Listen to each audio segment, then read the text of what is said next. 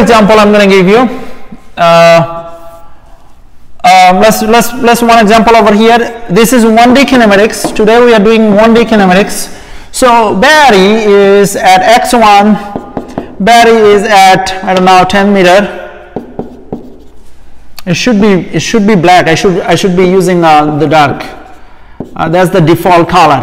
And x2, he is at 30 meter. I want you to find the distance. I want to find the displacement. I want you to find the vector. Okay. So the distance would be what? The distance would be the total path travel. So the distance is total path. That's the distance. That's the distance. That's the distance. The definition of distance. Total path travel. So what is the total path travel?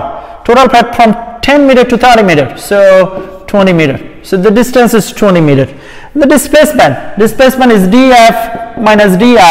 So df is 30 meter minus di is 10 meter. So is 20 meter to the east. So the vector that represent this would be,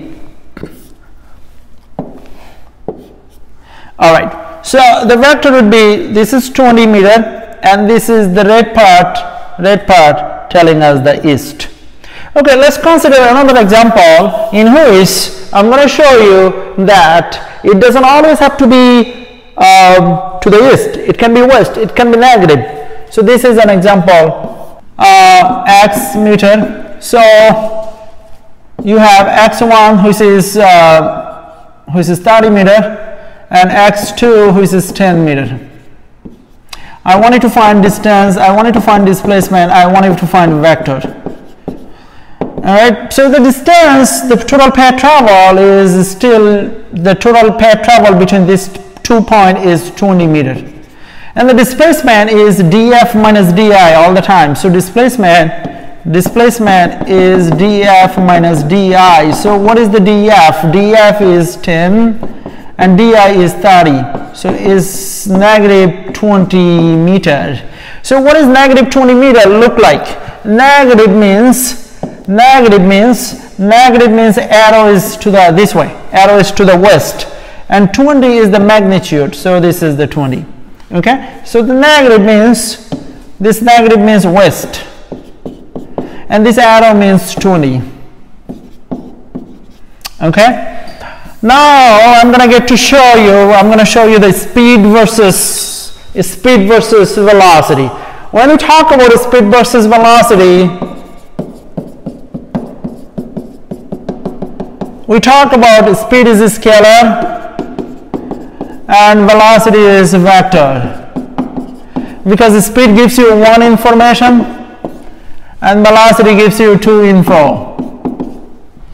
So velocity gives you two info and speed gives you one info. Okay, now with that understanding, let's go back to the problem I showed you a few seconds ago, and that is problem is like that, meter.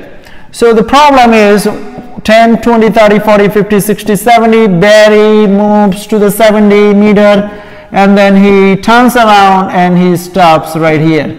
What I want you to find is the speed and I want you to find the velocity. And I also want you to find the vector.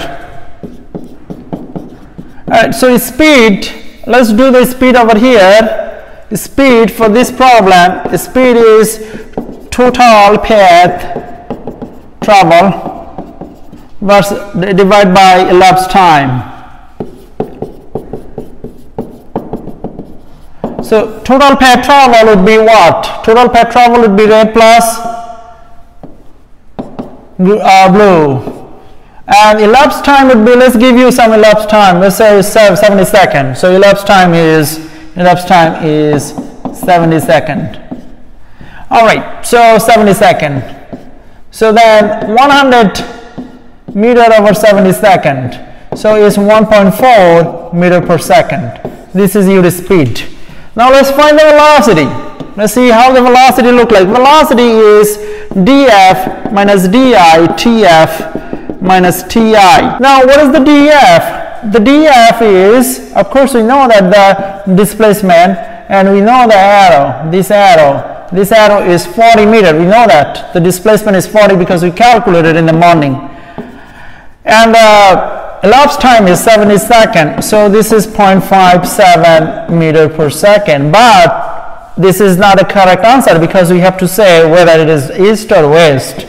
So this is east. Now I'm going to draw the vector that show the east. I'm going to write east with the red, so I will put the arrow to represent the direction, and I'm going to put the magnitude by drawing the arrow.